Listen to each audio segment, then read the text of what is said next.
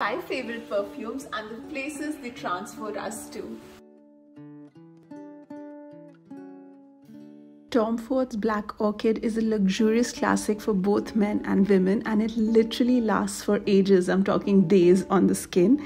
I think of black tie dinners or a special dinner on a cruise ship when I smell this. Jo Malone's Wood Sage and Sea Salt is such a unique and sensual fragrance. It's woody, it's earthy, and it reminds me of skin on skin, beaches, white bathrobes, basically all my favorite things. Montale Oud tobacco is such a unique and creamy men's fragrance, and Vid gets so many compliments every time he wears it. I'm thinking dinners in the desert, special date nights, and all black tux for men. That's what I think of. YSL Libre is a new discovery, and for some reason it makes me think of speaking at a conference or going for a meeting. I wear it lots when I'm wearing a blazer or a suit, so it's a very boss/work fragrance for me.